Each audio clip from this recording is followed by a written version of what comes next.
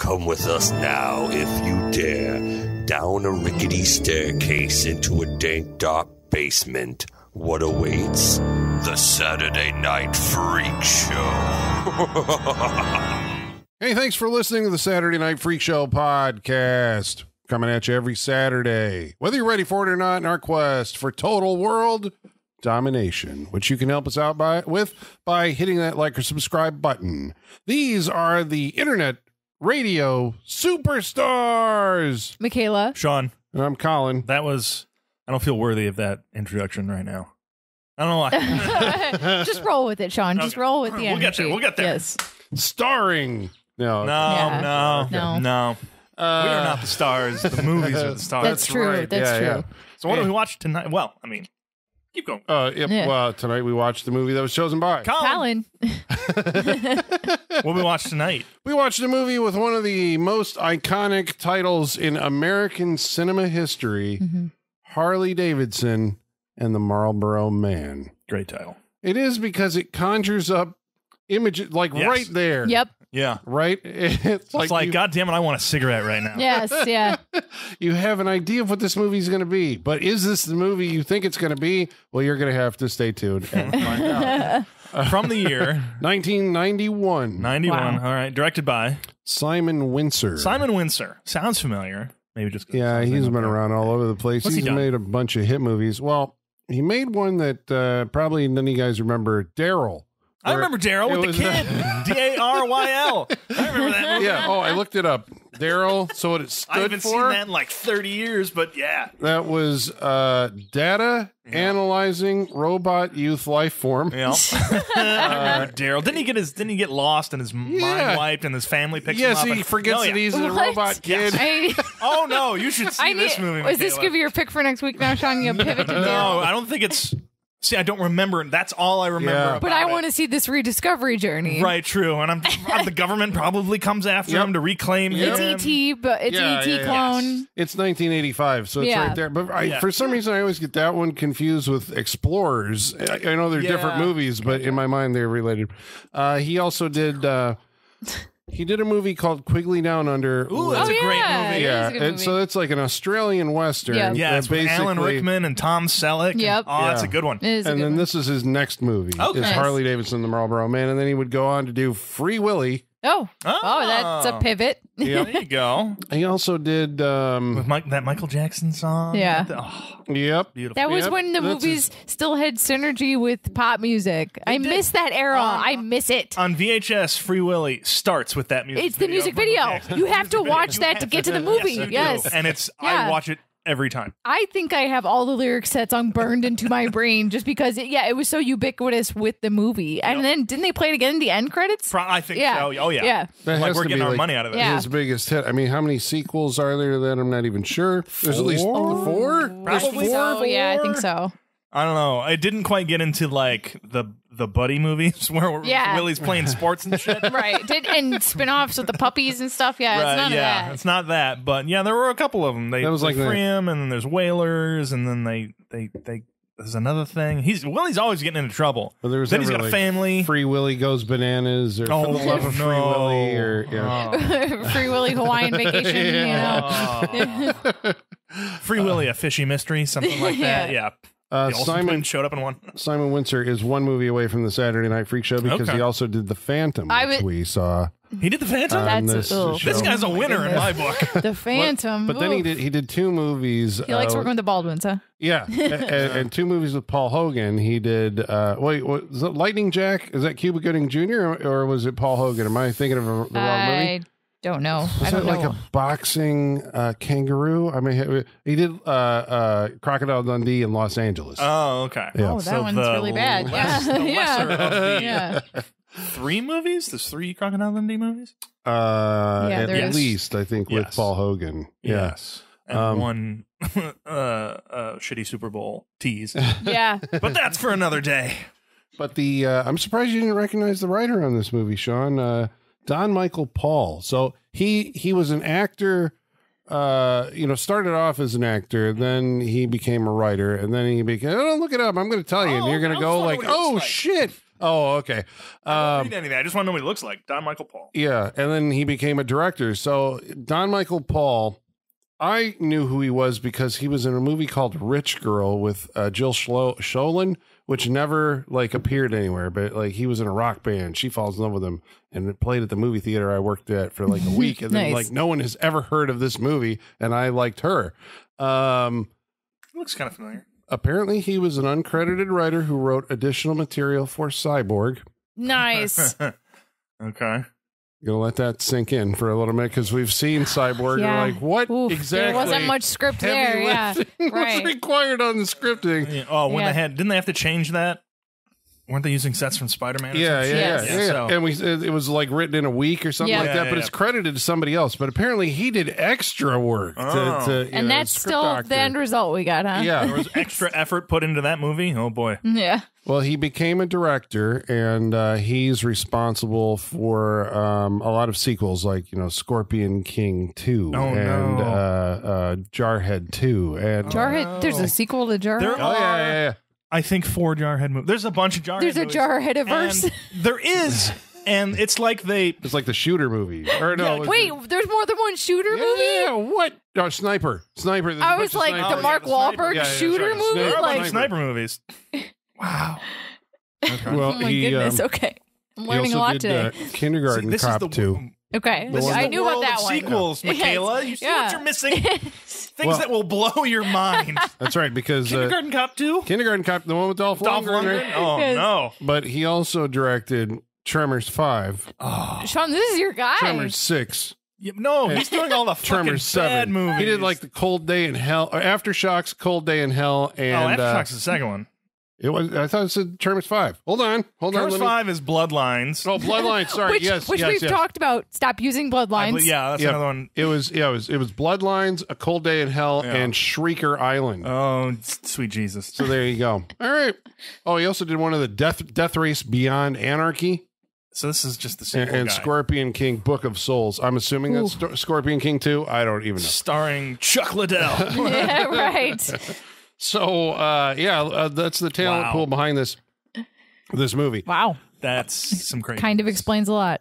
And then in front of the camera, we have Don Johnson, Don Goddamn Johnson. Mm-hmm. who was writing, because this is 91, right? I mean, Miami Vice, I want to say, was 1985. Yeah, when did that go till? 85? No, it ran for several years, but it probably was over by this point. And he was doing movies. He was in The Hot Spot, Dennis Hopper directed with Virginia Madsen, or was that Jennifer Connelly? I think they're both in it, actually, now that I'm thinking about it. 84 to 89. 84 to 86. Miami So he Vice, was yep. just released from his Yep. Miami Vice contract and Right. landed Harley Davidson in The Marlboro Man, Yeah, where he's he like- plays the Marlboro Man. Mm-hmm. Yep. Okay. So the Marlboro Man. He's like, I need another role where I can have my shirt mostly open. Right. Yeah. But he's got that whole cowboy thing going on. Because, I guess, when you think of the Marlboro Man, I guess that's the question. Do you think of the Marlboro Man when I say those words? What is conjured in your mind?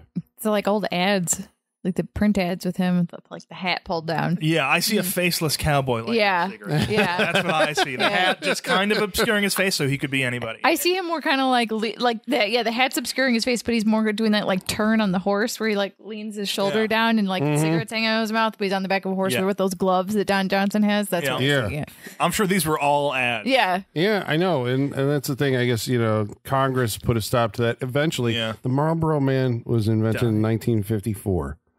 He died, didn't he? Didn't we bury Oh, him? shit. A lot of them did. Well, no, I mean, like, I think the character died. Oh, I think so. they killed Wait, him and wait, married like him. in canon, like And I think In Joe the Camel canon got of our pop cancer, culture? I'm pretty sure. Yeah. No, What? not- is this Twitter nonsense? It has to No. be. There's no way that Camel cigarettes said that Joe Camel got cancer and Okay. died. Or that the I swear Marlboro there was Man. something. The Marlboro Maybe Man we just just did rides that. off into the sunset or something at the. I think they killed him.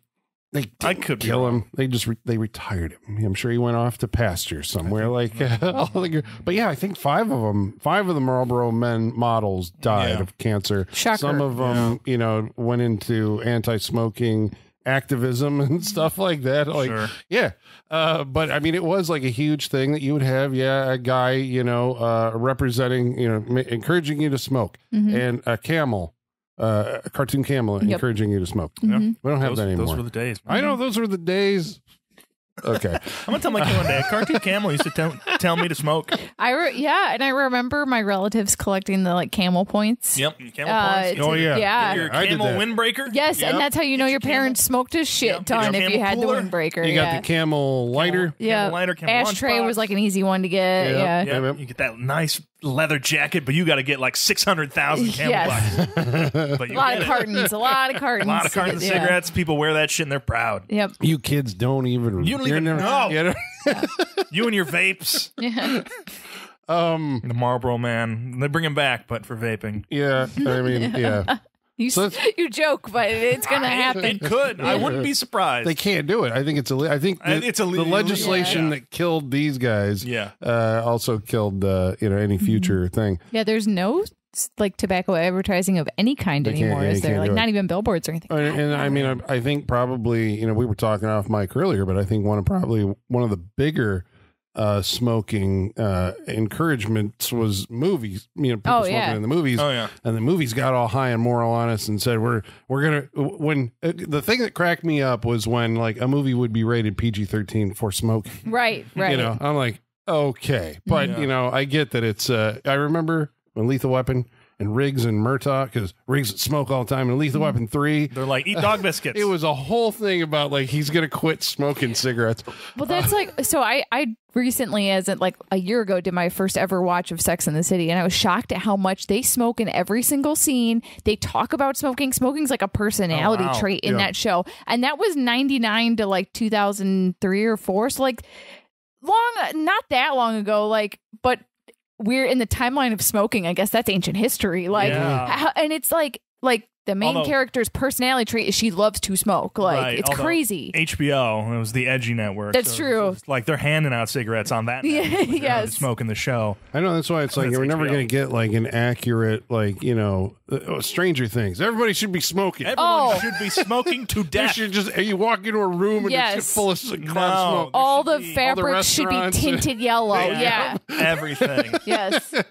No. It's too clean. Yeah, it's That's it's what a it is. sanitizer. That's Yes. my problem. That's one It's of my too problems. clean. It's too clean desanitized. It's not brown enough or not the yellow 80s. enough. Yeah. No. You just need that haze. I mean, it was Yes. the haze. Jesus Christ! Yeah. You walked into a bar, Yeah. and you could smell pee. Or you couldn't because Yeah. of the smoke smell. I remember Right. that was the thing. Like when they outlawed it, you could walk into a bar, you're like, Huh. it smells funky in here. Yeah, then they got that wise smoke to that. is really They're like, covering up a lot. At the very least, they could like casually acknowledge it by like you remember when you go to a restaurant and they'd say smoking or non. yeah, Say just have like a waitress say that to them. And see. yeah, right, yeah. You know? right, The when they- yeah. ludicrousness of going to Hardee's and sitting in the non-smoking section as Yeah. a child. Yeah. Just smoke. Yes. Smoke billowed Yeah. over other people to me, my child lungs. I remember when we got our first IHOP here in town. Yeah, This smoking section has legit walls and Yeah. a door that shuts. it had its own ventilation. Yes. and I was like, It oh was, wow, it this was is- the most advanced smoking Yeah. section I'd ever seen. As a kid, that was fascinating because it's like, oh my God, it actually is like sealing it off. yeah. Yeah. Yeah. Yeah. It was wild. Oh man, can you imagine if you were like indoors somewhere, you saw somebody smoking indoors? Like nowadays, you'd be like, "What? What the Is fuck? everything all right?" Like, Yeah, Honestly, police? I see somebody smoking a cigarette and not a vape nowadays. I'm like, who the fuck still Where have you smokes been? cigarettes? I'm like, yeah, where did they drop out of a time portal or something? You Yeah. know, who still smoke cigarettes?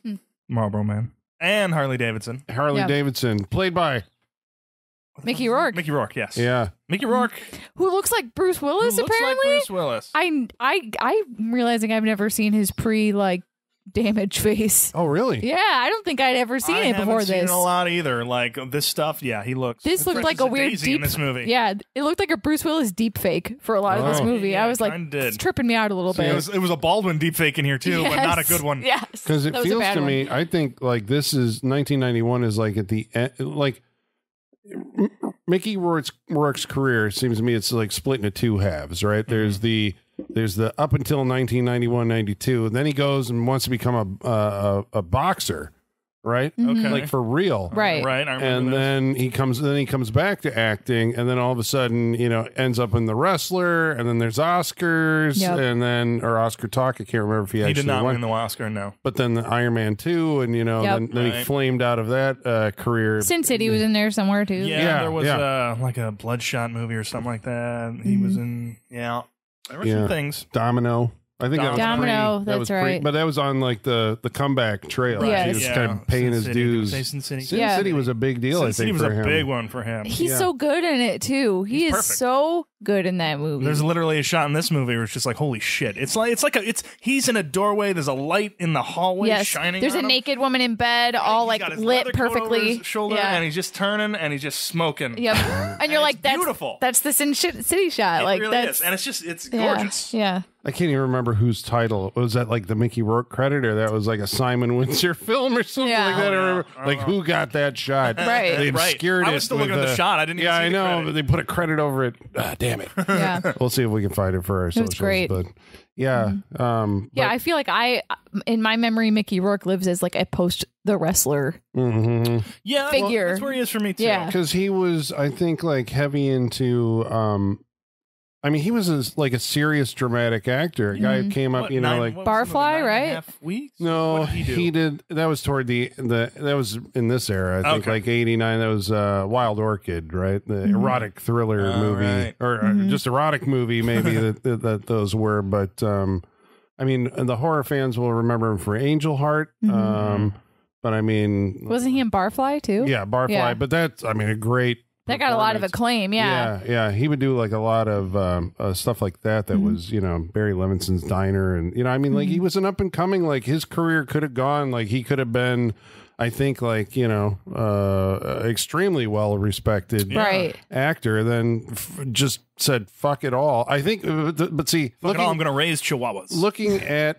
Yeah. Oh, Robert What, Rodriguez really? put him Robert in. Rodriguez. Yes, there it is. From Sin City, put him in Once Upon a Time in Mexico. Yes. Oh. Yes, I forgot about that. Where he's Then he constantly holding a dog's asshole. Yeah, and when he would do like interviews on those, you know, on the promotional tours for those movies, you know, he would talk about the regret that he had, but it was just like he seemed like a space alien at that point. It was like, what the hell? You know, he's like, he doesn't look at any of his old stuff, and probably because he can't stand to see himself, you know, before he, I mean, he really did like, you know, a number on himself. Yeah. I mean, he was like a prize fighter So is that like for a portion of his career. I don't know much about Mickey Rourke, I'm realizing, but like is his I'm trying not to be mean. Is his face the way it What is the fuck now is wrong with his face? because of like corrective surgery? Yeah. Like okay, it's like reconstruction. Okay, Yeah, that he makes took sense. A lot of damage. Yeah. I mean, it was just one of those things where he was you know, an actor, and then thought that it was, you know, one of those. I think a lot of actors have that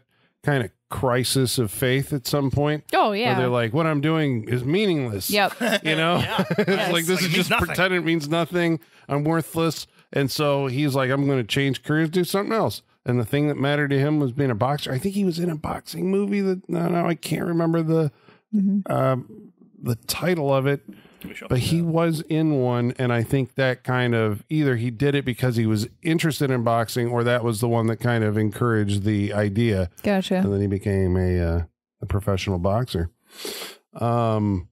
So he plays Harley Davidson. I mean, we're not even given like he has another name. His name No. in this movie is Harley Davidson. Yeah, that's it. And he wears one of the best motorcycle jackets I've ever seen in a movie. I'm going to say It's a whole set. It's got matching pants. It's an Yeah. outfit. Matching leather pants too. Yeah. Yeah. Yeah. And part of, I think, the reason why I wanted to bring this tonight, because I do have like a collection of movie posters up in the Yes. basement. And Been staring at this poster for 5+ years now, wondering what is this movie about. I think that poster is like a great piece of like photography of Yeah. art, you know. It's this kind of like, you know, the bike, you know, and then you have like these two American icons. It's like it almost doesn't matter who their faces are. It's just you know, that's the Yeah. Marlboro Man. Especially with that title. Like, Yeah, it's just bam, it goes together like peanut butter and chocolate. he was in Double Team? Oh yeah, was you remember? Stavros. Yeah, I used to watch that fucking movie all the time. Yep, Damn. yep. That's the one with Dennis Rodman in it. Yes. Yeah. That's Jean-Claude Van Damme and Yeah. Steve, the has Titular that been movie. done on the I show? believe we watched that Damn. one. Okay. Wait, did we? No, we have not watched Double We Team. watched the other one. Double. Did we watch Double Team? No. What was the other one? The one where he played twins. Yeah.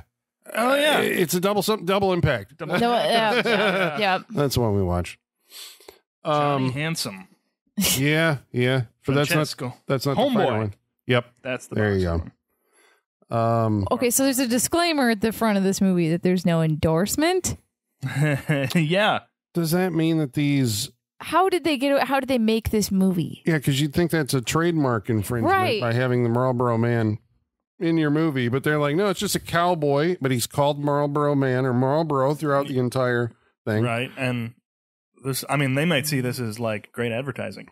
I wonder if that was, they just like gifted it or whatever. Did they have to pay money to actually, I don't know the answer to this, to tell you the truth. Damn. But I mean, he drives a Harley Davidson bike, I He believe. does, yeah. There was may- probably agreements. They're like, we're not endorsing this, but go ahead. Yeah. Yeah. You can Maybe use they it. couldn't like, They couldn't say fuck Harley Davidson. Yeah. Right. But yeah, it's just like, I guess you never really see like a close up box of like Marlboro cigarettes or anything, right? So like, he's always smoking them. yeah, that's true. And you do see the Harley Davidson logo a lot. Yeah. So yeah, I don't. But they can always be like, it's his name. He just puts his name on everything. But yeah, the lawyers got after them and had them put a disclaimer at the front of the movie. Yep. This movie, for no apparent reason that I can discern, takes place in the year 1996. Now, I got to say that again, like, that's the future from 1991.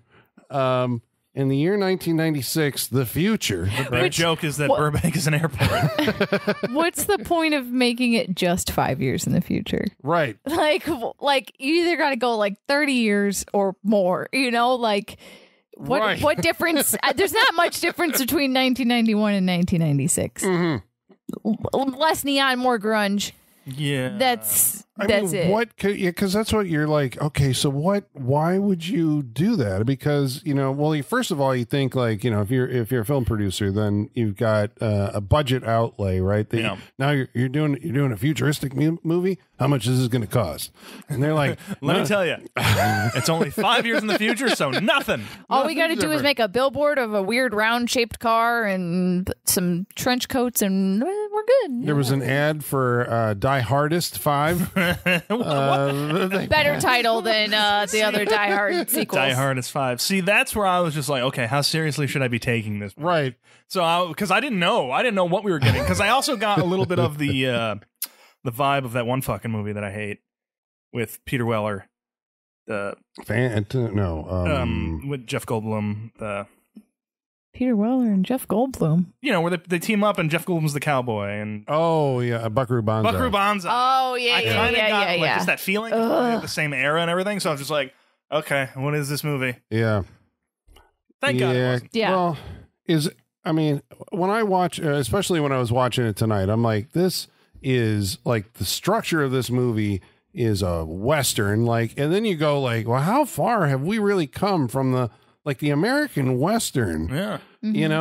Informs so many goddamn movies that we've ever. He's jumping on the wagon he rides the horse up to it, jumps on the back of the wagon, gonna steal everything out of it. Oh yeah. They literally run away from town on a train car like bums. Westerns died, but everything like about them, because they were such a huge thing for so long, they seeped into the rest. Cultural seepage. Yes, this is good cultural seepage. Yeah. Well, they tip the hat. At one point, they walk into a bar and there's like a shrine to John Wayne that they salute. Yeah. And it's like, okay, well, you got a cowboy and a biker, which so these are the outlaws, right? Yes. And then you're like, okay, so this has been around at least because it's a buddy.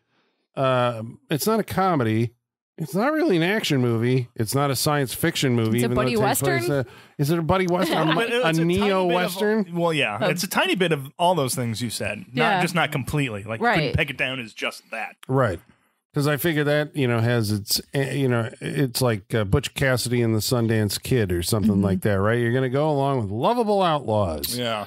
On an adventure. Yeah. And it's going to involve, they're going to go into bars. There's going to be bar fights. They're going to eventually be a greedy, I guess he's a developer because he wants to take their bar. You have, always trying to steal land.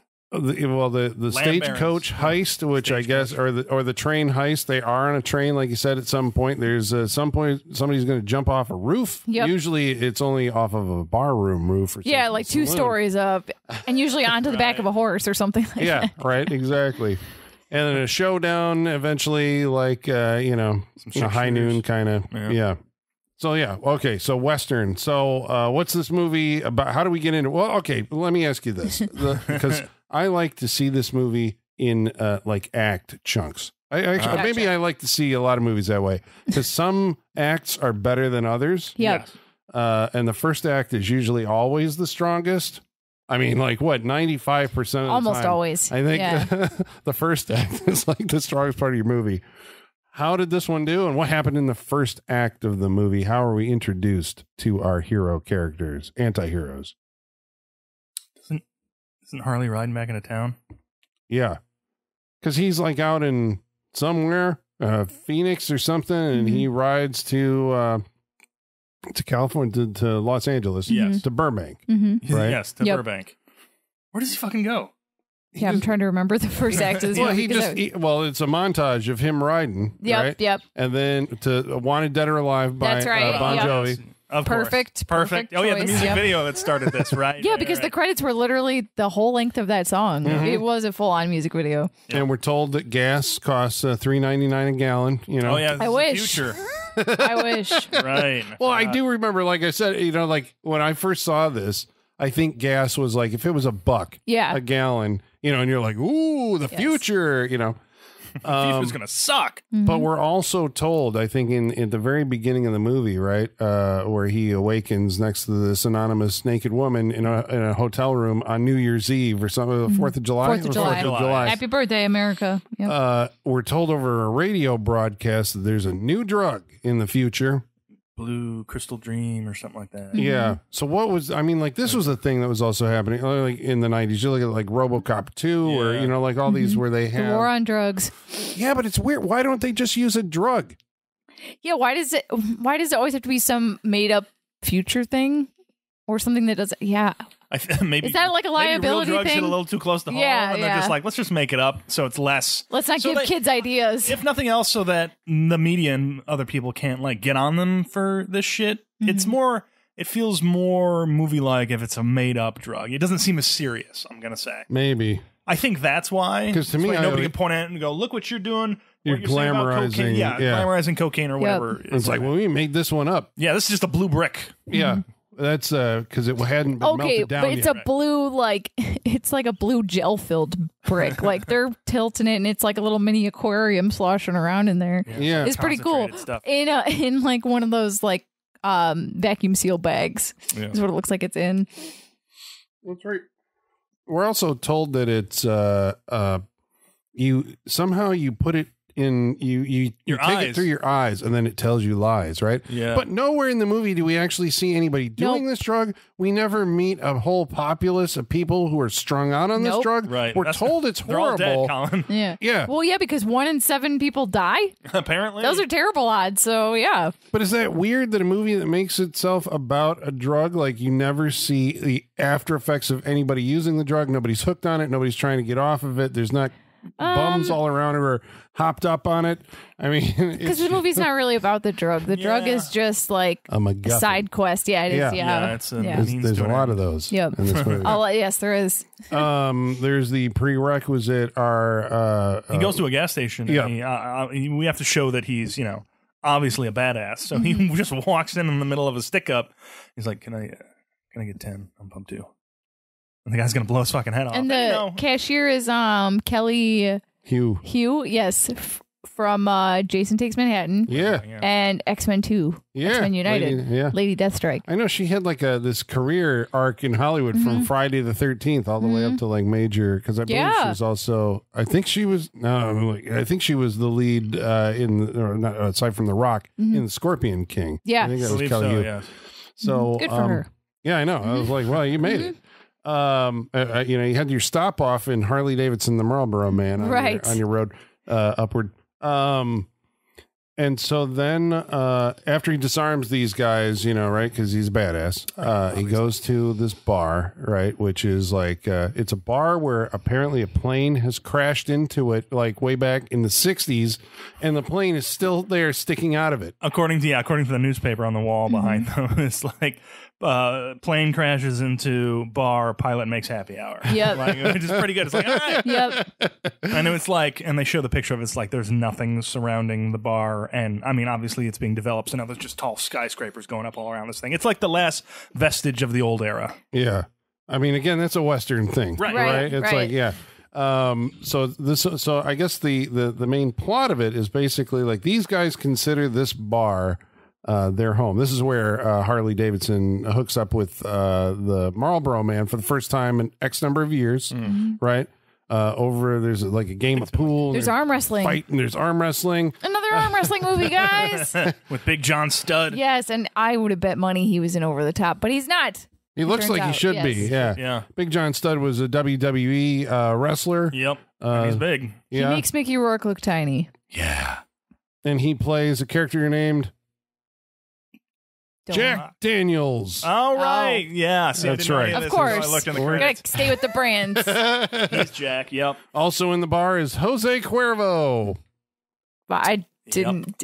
I'm having flashbacks to Hudson Hawk where they're all like Kit Kat and Snickers. No, and see, that's the other thing. I'm just, well, I don't want to think about that. Giancarlo Esposito is in this movie playing Jimmy Giles. And I'm like, that name, if that's a brand, that one didn't. Don't know that one. Yeah, I don't know that one. But he's in it. And obviously, like, Giancarlo Esposito has gone on to, like, massive fame through Breaking Bad, you know, and all that now. And Maximum Overdrive, obviously. Yeah, that's what I was going to say. The Freak Show audience will know him as the arcade player, right? The unfortunate doomed arcade player in Maximum Overdrive. Also in the bar is Vanessa Williams. Is in it. Didn't catch she had a brand name, but she's a singer. I didn't catch that either. And what's he called? Lulu? What's he called? Lulu. Yeah, calls her Lulu.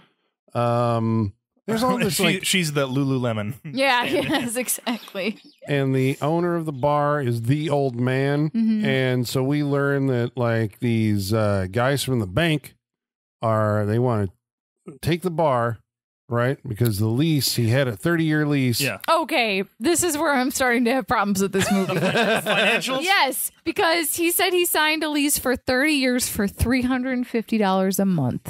In 1966. And he's 21 days from these 30 years of being up. Yep. You got a fucking good deal, man. Accept it. Like, you got a good deal. You got your 30 years. I'm sorry, you're paying $300. Could you imagine $350 a month for a commercial lease, not a house or an apartment? Like, this is a big bar that brings in a lot of people. And I'm just like, well, you're clearly not good with your money if you had 30 years of paying $350 and put something and you aside. didn't save anything. Like, and now, like, they said they want $2.5 million for 5 years, and I'm like, that sounds like the going rate in California. Like, I'm not surprised. Like, but that's because because the airport has been put in next door, so now everybody wants to. But even like who? First of all, what landlord's like? Yeah, here's a 30-year lease. Yeah. That's number one. Yeah. And number two is that they have been so irresponsible with their money, apparently, that they have to grift their customers through the arm wrestling tournament. Was like they were because all the bets were going right. the You're wrong bad way. at business. That's your problem. Yeah. And so there's I guess in the first 20 minutes of this movie, it feels like there's a lot of information given to you, right? I mean, you get to know who these guys are, kind of. And I guess maybe that's the next thing. It's like, what distinguishing features tells them apart other than physically? I mean, how do you... one guy's mute. No, I mean, sorry, Harley Davidson and the Marlboro Man. Like personality-wise? Harley Davidson can't shoot at all. No, Harley seems like he's changed from what he was before, though. Coming back now.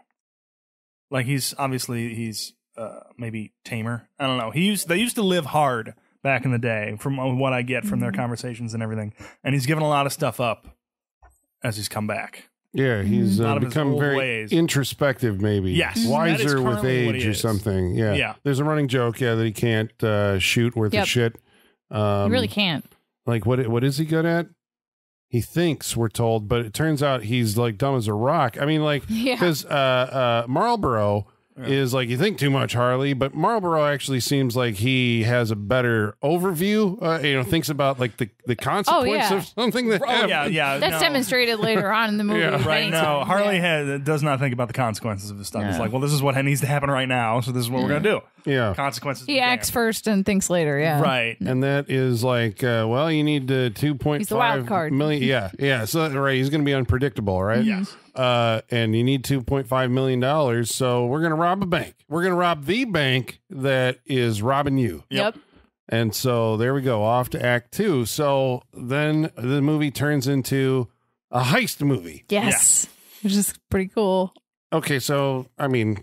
I love a heist movie. Mm-hmm. Yeah, so how does this... I mean, is there like a lot of action and stunts? Is it just the idea of the heist is cool? What Coordination and planning that went into it is pretty interesting to watch. Like pulling the car into the sewer and having the construction uniforms and all that stuff. And like the way they had everybody laid out to be like, all right, you're going to wave them through this intersection. And then I'll jump on the back of the Brinks truck. And then you'll climb down the ladder in the sewer and get in the truck that's in the sewer and drive it. And it's like...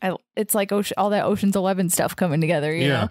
And they don't seem like they're very serious when they take the, the armored car drivers basically hostage and at gunpoint. Yeah. It's like they don't actually mean to kill anybody. There's like a whole thing about like it's Robin Hood. Yeah, right? Because they're not completely amoral. They're amoral anti-heroes who are okay with like living this life of, I mean, because basically they're homeless guys, right? Who are just kind of going around robbing places. They're drifters. They don't really rob places, right? They're just... No, it doesn't seem like it. Like, even at the beginning of the movie, Harley's just... after he stops the robbers behind the counter, she says, take as much gas as you can pump. And he's like, that's not good business. And he goes out and gets his $10. Like, they have morals that they live by and everything. Yeah, and we find out like later on that like neither one of them has killed anyone. You know, they have guns all around them all the time, and it seems like and they're badasses. Are they? They think they are. I think they think they are. Yeah. Are they actually? They've done I think some they get things. lucky a lot. Yeah. Well, there is that. Yeah, and they've done. Well, I think they've done some things that have probably built up their confidence probably way farther than it needs to be, especially for Mickey Rourke's character in this. Well, there's always that like a thing where the movie will build a character by how other characters react to him. It's like, oh, I never should have let you back in the bar, Harley. Or like, there's the warning, every time you come back here, I love you, but... You remember what happened last time? Yeah. Always that. So it always ends with somebody going through a window. Yeah. Because I mean, if you have a big glass window, somebody's got to go through it. That's why else does it exist? You know? A lot of big glass windows in those. Harley has slept with Jack Daniels' wife, or they got married in the interim, and all this other. There's a whole bunch of drama going on. But anyway, so they stick this. They pull this armored car heist. And then they have to deal with the guys who are coming to, like the assassin squad. Yeah. So what are we looking at here? Well, they pull off the heist and everything, and then the Brinks truck hit an alarm and up pulls a car, which I thought was like cops, SWAT team, what have you. Out comes 5 assassins with machine guns who are dressed like priests, kind of like you ever see Nick Cage was dressed in Face Off, the priest thing where it kind of came down around us. It kind of looks like that, but it's like head to toe or neck to toe Kevlar that they're wearing. I was wondering if they were supposed to be like, again, thinking the Western equivalent. Like a Dusters. That's the word I was looking for. And this is the, like the Pinkerton agency that you call into whatever. They're the muscle, right? Yeah, right. Yes. That was what was missing. Was the hat? Otherwise, you'd be like, Pinkertons. Right? The hired gunslingers, but they're led by Daniel Baldwin in this movie. Yeah, I didn't know this one existed. Yeah, neither did I. I'd never seen it before. Yeah. Oh yeah, it's like they like somebody just mushed up his face a little bit. It's just like, you're kind of a Baldwin. Oh, there's like a major movie that John Carpenter's Vampires. I've never seen that. Oh, okay. I don't know if I'd say that's a major movie, but major enough. John Carpenter, yeah. So yeah, so this is like going with that science fiction thing, right? Like it's probably like a quarter of an inch or 3/4 of an inch. Sorry, smaller than that. Doing math. Yeah, fabric, right? Yeah. That is somehow bulletproof because this is the future. and you don't actually need like any kind of padding or anything. It just bullets bounce off of it. These guys are impervious to, and that's why they all walk in a straight line together. Right. Always. Are they like the Terminator? Is that what we have going on here? It's like now they have the Terminator after them. Yeah, because they're pretty expressionless and just kind of walk forward in a straight line. And they're very robotic. Like they smash things with their hands sometimes when they get angry. I legitimately laughed out loud when the is it Jack Daniel that comes in on the motorcycle? Yeah. And he slides it and like pushes it into them, but he opens the gas tank before he does it, so it leaves a trail and he lights it up. So there's a line of fire that pops up like a foot in front of them, and they all jump at the same time over this line of fire. Like I think the motorcycle's still going at them. Yeah. The motorcycle's going at them and they jump over it, and it's very funny. But the top half of their body does not move when they jump. It is just like it is the straightest up and down like plank Princess jump. Peach jumping in Mario 2. Yes. And the motorcycle hits their car and it explodes in the background. So you have fire all over the place. And even though this is logistically impossible somehow, because like they're bulletproof and our heroes are unloading on them. And it's one of those things where like, you know, you're supposed to wait until they have to change their clip. Then you fire. But no, it's just two guys. But two I think groups they stagger it though. No, they don't. They're like, because I was watching, they cut and like the bad guys are unloading with like, you know, their machine guns. Yes. And they're shooting, you know, old cowboy style, like popping out, going pow, pow, pow. I'm running out of bullets, you know, or whatever. Yeah. We got to get. And then, you know, Jack Daniels comes in to save the day. How he knew they were going to be there? Well, I suppose because they told him the plan. He opted out because of Lulu.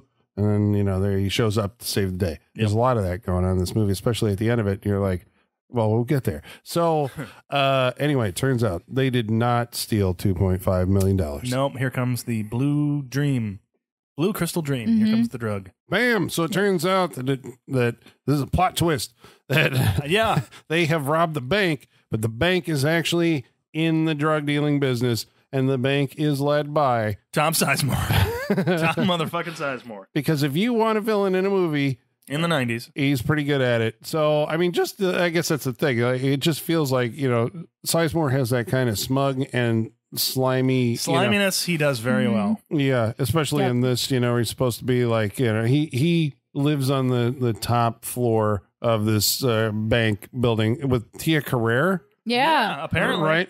Does she even have any lines in this movie? She has a couple. When they first meet her, yeah, she got a couple lines and that's it. But this is a year before Wayne's World, so she hadn't. Her star was rising. Yeah. What year was True Lies? 94, 96, somewhere in there, right? I thought it was 94. I could be wrong, but that's coming up. That's on her horizon as well. Yeah. I'm going to say that's one of the greatest action movies. One of the greatest action movies. Yep. Yes. Okay. Oh yeah, 1994. 1994. I can't wait till that comes out on like Blu-ray. I know. Or something. Like it's gonna like everyone's waiting. Held for it. hostage along with The Abyss by James Cameron. Yeah, while he works on Avatar movies. Damn it! I'm gonna go home and watch. Wait, why does his working on Avatar have anything to do with this? I don't know. He probably won't let anything go until he can approve. Yeah, he owns his all those Lightstorm movies. He bought them all back, so he owns it. I feel like except we'd for rather Terminator have 2, I think. we'd rather have these Blu-ray releases than Avatar, right? Oh, I would. Yes. Like, well, there is. I think the HD versions, like Abyss, and probably I know Abyss went out there. And, Abyss got its thing done because they showed them working on it and everything, doing the audio for it. So I think True Lies is probably if you stream it now.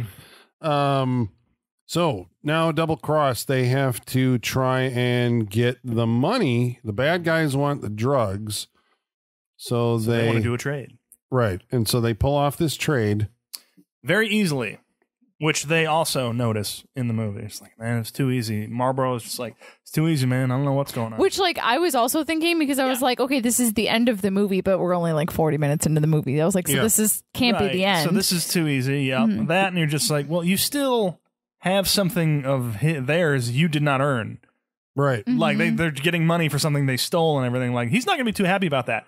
I didn't think they'd be there when the bar got shot up and everything because I'm like, old man's going to die. They'll come back to it and find it all shot up, that's sort of thing. Too, but no, we need action. Well, honestly, what I thought, because they end up, the trade is we'll give you the dope, you give us the money. They give him a briefcase full of money. And then you're like, well, you know, because it's always one of those things where you open up the lid of the briefcase and there's all the money, and underneath it is the bomb, and it blows the whole place up, but it doesn't. I would have looked at everything. Well, okay, and did we learn nothing from Nightmare Alley? You got to pull the first bill down and see what the rest of them are. Right, then you have to check. You have to make sure they're all 100s and not 100 on the top and then all ones underneath it. If anyone ever gives me a briefcase full of money, I'm checking that shit. You've got to flip through seen every bill. I was like, this is a phone book in here. No, not falling for that shit. Just so waiting for the day. You're right. It is. It's like 40 minutes into the movie, and it does kind of feel like, okay, we've accomplished our, you know, we got the money. Yep. Yeah. And then the bad guys come in, and sure enough, they kill the old man, and then they kill everybody else. Jose Cuervo gets killed. Jack Daniels gets killed. Everybody's dead except for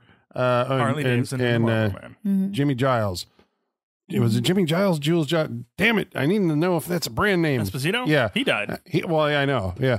And everybody gets killed. And so only the two guys are left. And so they're at their lowest point. Now, are they going to split up? They have the money still, even after everything got shot up. They are wanted. They got to get out of town so the heat dies down. And these are not inconspicuous people. Oh, my God. Like, true. Terrible get-ups to have if you're wanted because you stand out in a crowd. You guys looking for a cowboy? There's one right there. The part when Marlboro Man's like bandana fell down when they were doing the Brinks truck break-in, and he was like, "Oh shit!" and pulled it back up. I'm like, "You're the only person dressed like a cowboy." Like, it's gonna give you away. Yes. And then they identify themselves because he says something to Jose, and then he says, "I'm Harley Davidson," or he's Harley Davidson, and I'm the Marlboro Man. I'm like, okay, was that an alias? It turns out Marlboro Man has a name. He does. Robert.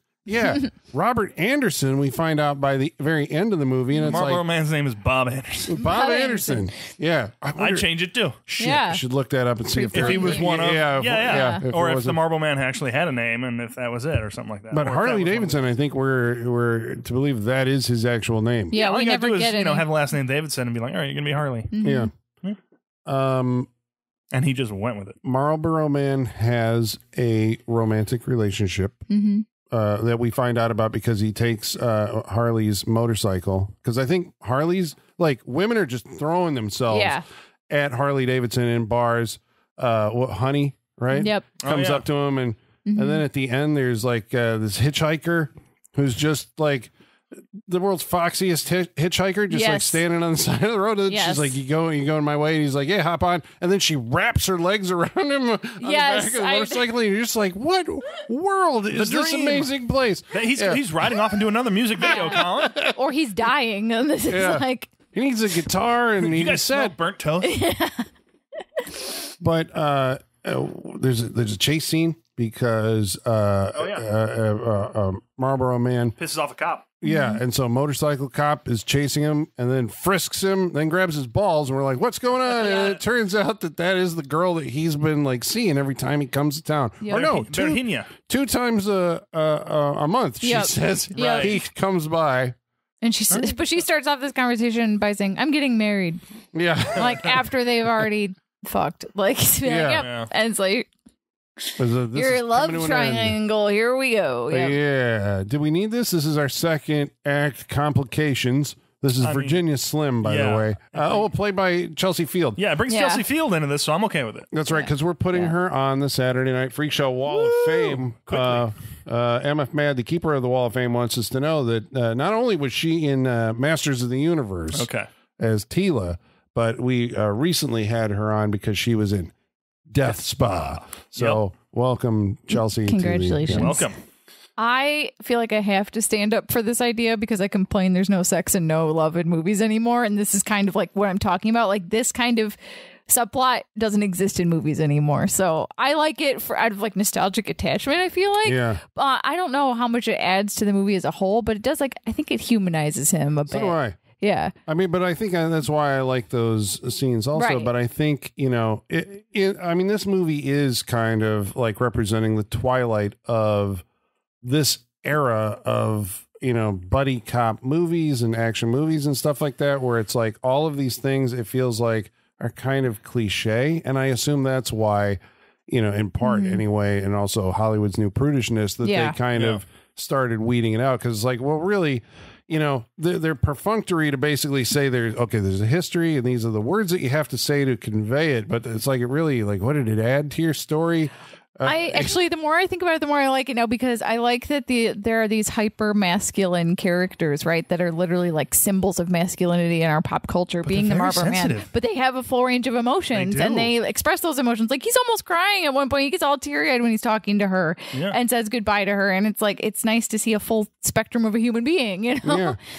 And I wonder if that's for you said, two caricatures of masculinity. Yeah, like logos of masculinity, right? literally. Yes. Like, yeah. I guess that is a good point, because they don't make them like, complete, these badass, right. I mean, because they're fallible, a lot of, and they're goofy, in some ways, I mean, the whole thing about like Harley can't shoot a gun, it's probably because he needs glasses, and like nobody says that. Like, he's probably blind as a bat. Oh, and Marlboro's like a dead shot, of course. Right. But yeah, because I think, as you got into these movies, like more and more, they became like the strong, silent type, right. The Bruce Willis later career, Bruce Willis kind of, which is weird because Bruce Willis started out somewhere else, right? Or like the Clint Eastwood or whatever. But yeah, they do give them, I guess, some personality. Is that the script, or is it the charisma of the actors? It's both. It's a little bit of both. Yeah. They do have good like chemistry together. Yeah, though. I like them together. Yeah. They're nice. They're fun. Mm-hmm. I like hanging out with them. Don Johnson likes having a partner. Yeah. He works well in that arena. Yeah. He's like, I can't lead a movie on my own. Yeah. I need some back. It's a two-hander, yeah. Yeah. I mean, it's a pretty good pairing. And I mean, if you're going to do it, you got to do it with those names. Right. Harley Davidson and the Marlboro Man. There is eventually, they find out that, yes, the bad guys are chasing them all over the place through I think after the bar gets shot up, they jump a fence, and then they're at LAX or whatever at the Burbank airport. Right. There's a whole chase through there, and then they end up on a plane cargo compartment, and then they get shipped to Vegas, and then we're in Las Vegas, and then they go up on top of a hotel, and then it turns out that, yes, they are being tracked, so the bad guys show up, and so then we get like our big centerpiece stunt from the movie, which is these two guys are going to jump off the roof of a building and into a swimming pool. This only works in the movies, how many stories? Like, this got to be like 20, right? He's very tall. Yeah. They would be dead. Yes. They would absolutely be dead. This Sean, pool's I like watched the movie. 6 they foot made deep it. max. They splashed into that. Like, they didn't hit the stunt edges. people that jumped off a diving board. Made it. Yes. Yeah. Well, you see the guy. Yeah, it's like the two shot, right? You don't follow him the whole way down. No, you see the one guy jumping because he probably landed in the big bounce house, Right, yeah, the big crash pad at the bottom. And then the other shot is them dropping. Oh, yeah, because when they tossed Marlboro off, like, they had to cut that pretty quick because that was a dummy-looking dummy. Yeah, you think? You don't think that was him? No. Within the first shot, which goes by so quick, like, you can tell it's more loose than a human movie, and so they cut away from it pretty quick. Oh, really? Yeah. Oh, okay. It's barely there, but you can see, I'm like, that's a dummy. For Harley, it looks like literally someone jumped off a high diving board. Like, much more graceful entry. And I did have that sense when they ran up on the roof and the camera guy like follows them around the edge of the roof. Didn't like this made me nervous. Yeah. I'm just like, everyone's too close to the edge here. Yeah. There's a pipe sticking out. That cameraman's going to trip on that and go over. I know.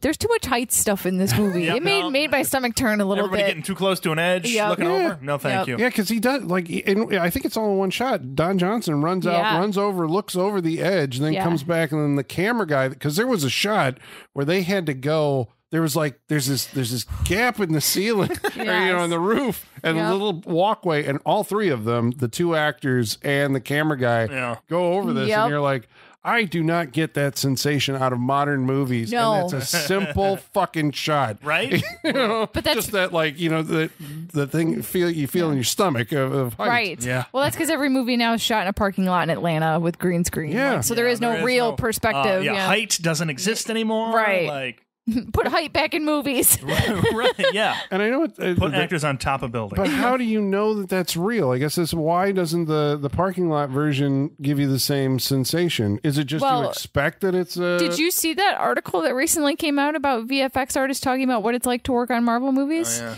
They said that they have no director of photography working with them. They have no storyboards. They are literally told, like, here's the script. And so that's why the camera movements are so all over the place and weird, and the physics don't make sense because it's VFX artists making it up as they go along. Oh, wow. Yep. That's terrible. Yep. Marvel's coming under a lot of heat right now for how they treat their VFX artists because apparently they overwork them severely and don't pay them well. And I was going to say, even like because I always look at, when you're playing, well, specifically in my mind, Japanese video games, they have like where they credit every single department head at the beginning of the video game. Yep. There's always like the director of, these sequences and the director of these sequences. There's department heads on top of all of that stuff. I'll have to find that article and we can look at it after we're done recording and it's talk a Vulture about article. it. Yeah. I think part of it is the fact this is a movie from 1991, and we know that, well, they're probably on top of that building. Yeah, that does. Yeah. And if there is special effects, we're going to be able to tell. Oh, we can tell later on in this movie. Yeah, because there's some composite. They did really well. Composite shots at the end are a little. I mean, what else could they do? I mean, RoboCop still does shit like they that. could have used a dummy instead of the weird composite they did at the very end. I would have preferred a dummy. I don't know. It's a Die Hard shot, but not done. Not like done the green well. screen doesn't look all that good. Nope. As Tom Sizemore He eventually turns into a ghost halfway down. Yeah, I was expecting him to disappear, and then I was like, it was He's just going to go through. He's going to fade out as he reaches the bottom. That helicopter's there. Why not just make it? It's a nice foggy day out. Right, so he just falls into the fog. No, we have to see this man hit the ground. Because then you could put Tom Sizemore himself, like just put a mattress pad under the fog and just push Tom Sizemore out of it, Yeah. And who hasn't wanted to do that? Yeah, a lot of people would, right? Bye, Tom. Yeah. This movie is a real who's who of people that don't have careers anymore, isn't it? Yeah. But Don Johnson's going strong, but that's about it. Yeah. I know, because Nash Bridges, as Sean informed us earlier, came back last year. It did. So I guess like the way they wrap all this stuff up, right? Unfortunately, Marlboro Man is not going to get the girl. He does have that tearful, but he decides that because it's like a lot of the theme of the movie seems to be like, these guys need to figure out who they are, and come to terms with some stuff, figure it out. Yeah. Yeah. And make some final decisions on things. And he makes the decision that he's not good for her. It's that whole, because she's getting married. So he wanders out, and then it's like, okay, we got to avenge our friends and take on Tom Sizemore. I was really and the hoping gang. She'd be in the crowd when he was riding that bull.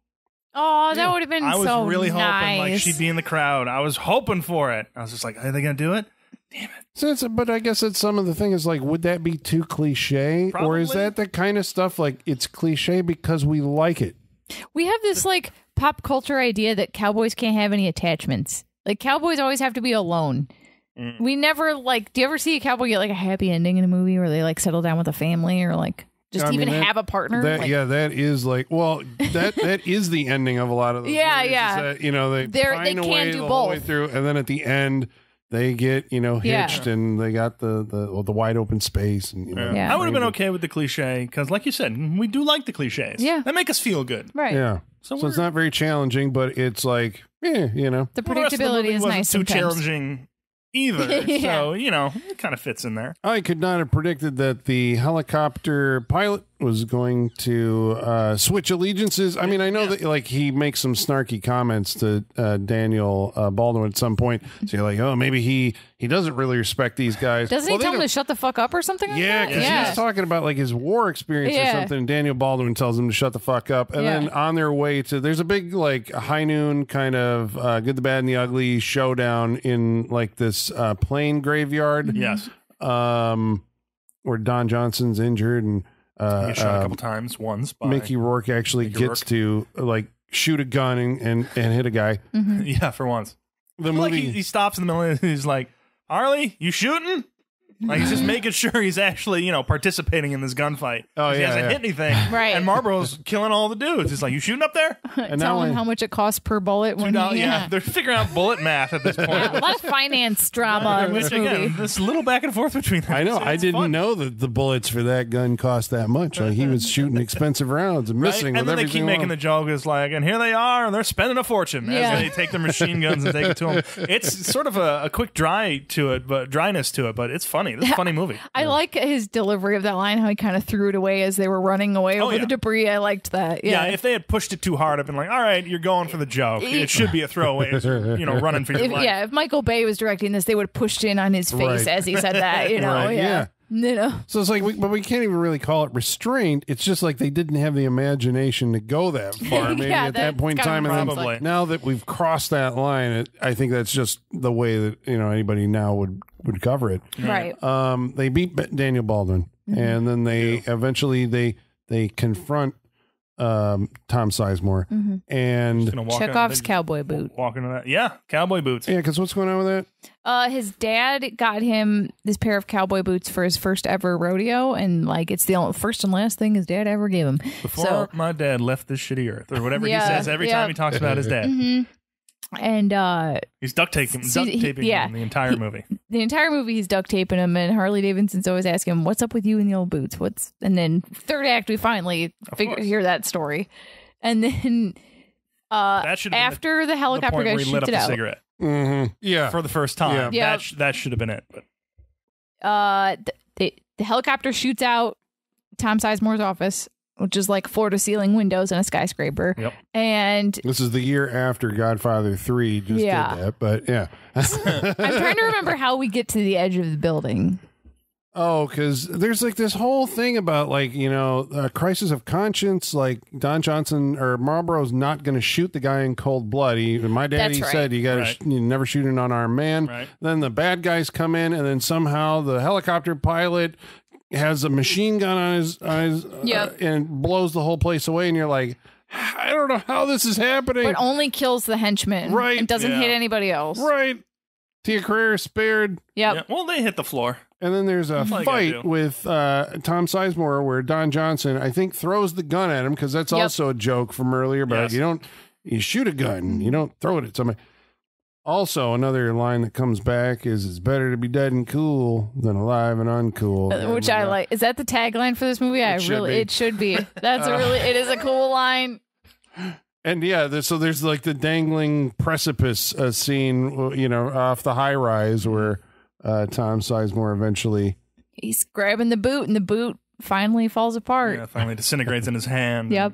That's the past. It saves him. Because symbolically he had to let go of the past in order to close this chapter and go forward. And he's got new boots at the end. That's right. And now he's a rodeo cowboy. So, I mean, like, that is kind of, you revealed this stuff about his character. Yeah. Right. Like, he has kind of like, he had growth. Yeah. I guess the part that I'm missing is, like, I cannot imagine how these two guys met and what they were up to. Within the last 7 years or whatever. He hasn't seen him in 2 years. He hasn't seen him in 2 years. How long have they known each other? Forever, right?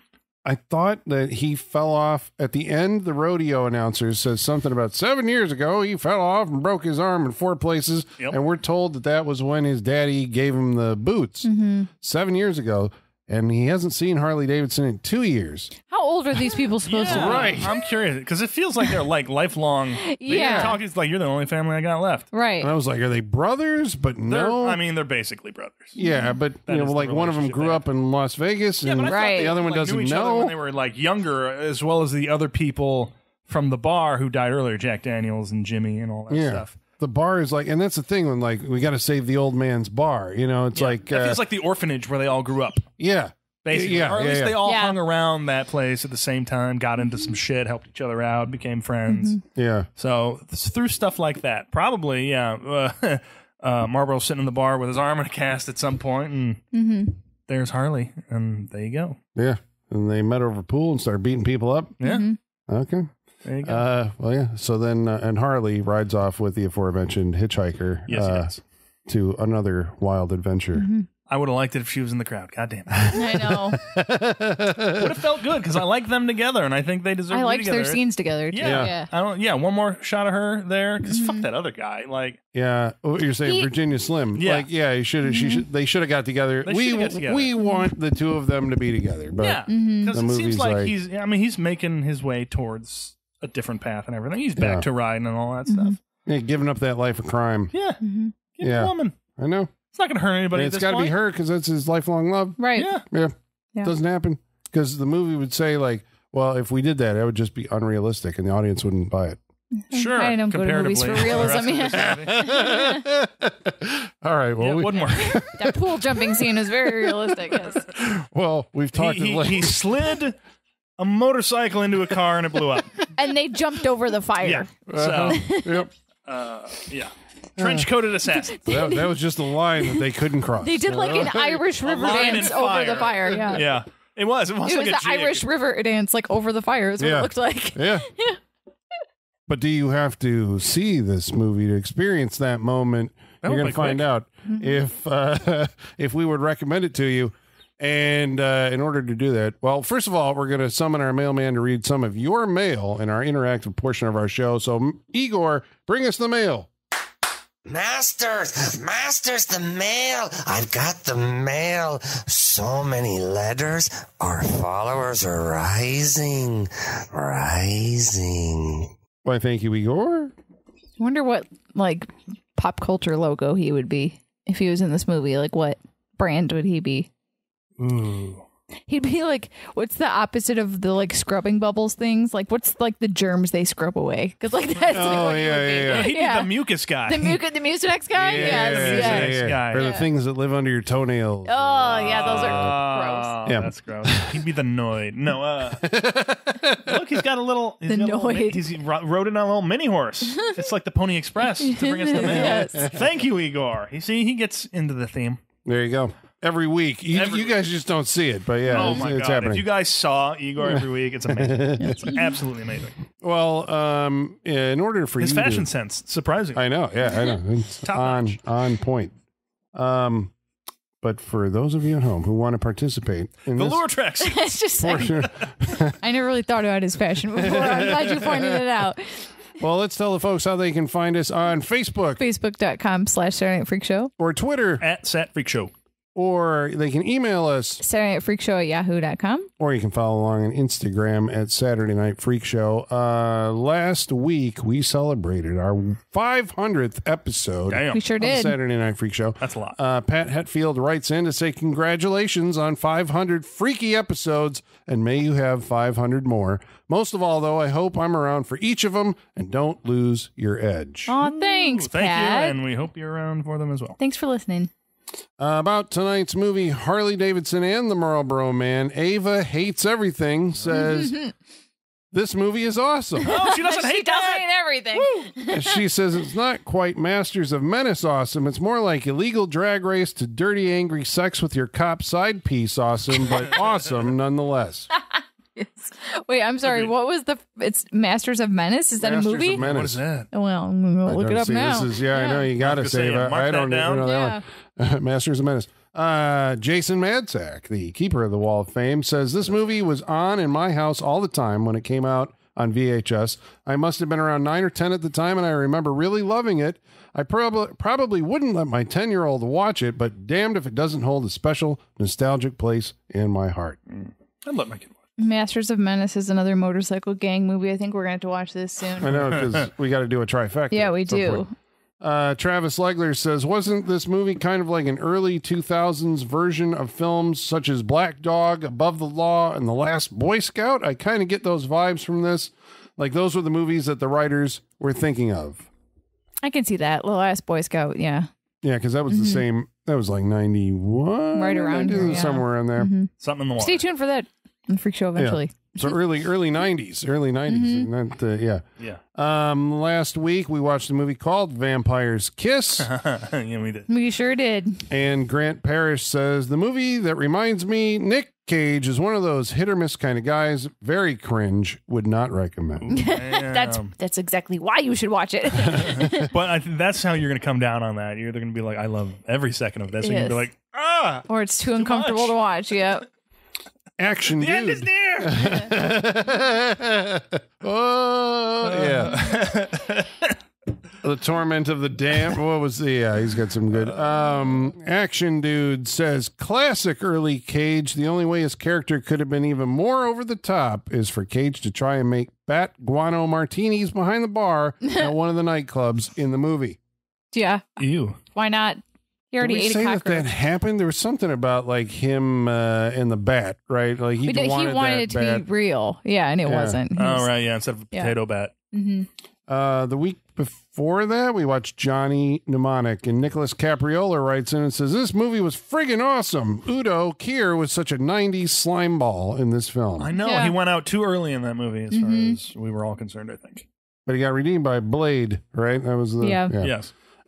Joey Blythe says it's The Matrix, except with Henry Rollins, Ice-T, hand puppet voice manipulation, and of course the Poop Shoot song by KMFDM. So actually completely not The Matrix. Yes, very much not The Matrix. All right, well, Michael Whitaker is apparently the only person who, like me, remembers William Shatner's Tech War. And he says, my introduction to Tech War was on The Simpsons. However, not too long after I heard about it, did it become a TV show. And I did see commercials for a while, so I was moderately aware of it. And I think it was also a running joke on Mystery Science Theater 3000. Nice. Interesting. It was also a video game series. Damn. How did I completely miss this Tech part War. of pop culture? Yeah. Yeah, nothing. Wow. William Shatner, the writer. William Shatner, the writer, not the actor, not the singer. The author The of the author. best-selling Tech War. Give me 100 nails.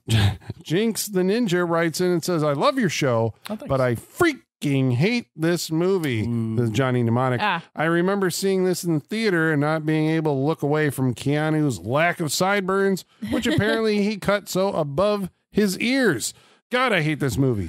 Dina Meyer is so hot that it's almost worth watching this horrible movie just to see her in it. Just go watch Starship Almost. Troopers. Just go watch Starship Troopers. It'd be fine. He does have a high haircut. Yeah. He's like he's got like a back bowl cut.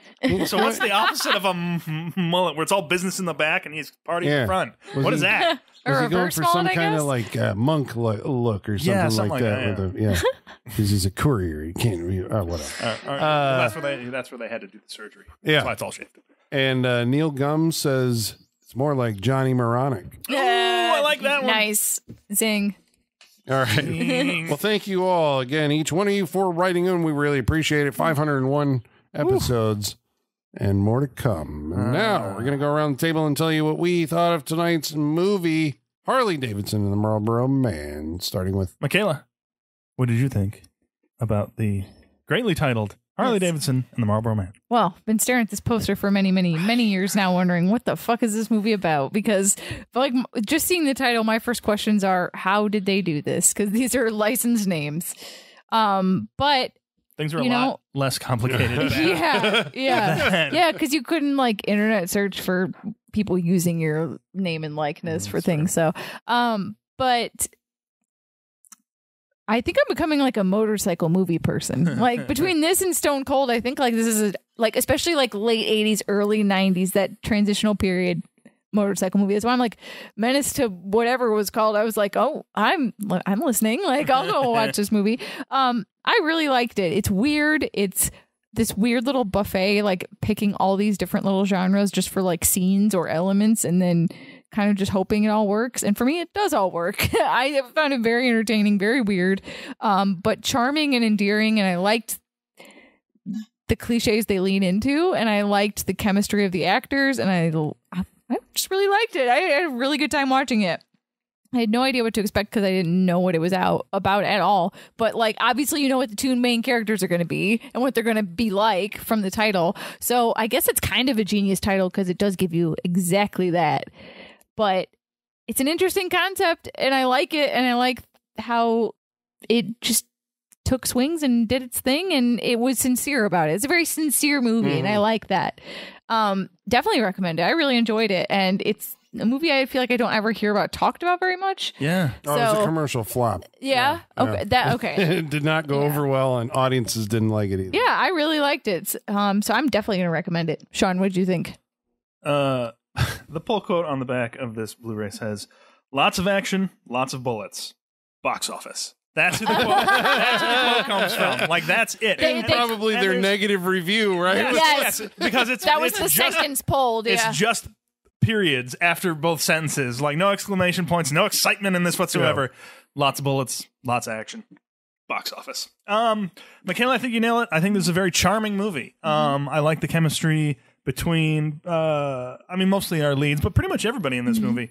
I'm not going to recommend it on the fact that she wasn't at the thing at the end. No, I'm kidding. I would understand. That's kind of my only complaint about this. It is, it's a funny movie. It is, we got to see a lot of, everything we talked about. We get to see characters with, like we said, a full range of emotions and and things like that, and wants and needs. And I think, Don Johnson, and I'm turning the corner on Don Johnson because my experience was only Nash Bridges at a certain point. The more I see him the more I like him. He's a good actor, and especially when I see him come around in more recent stuff. What do we watch?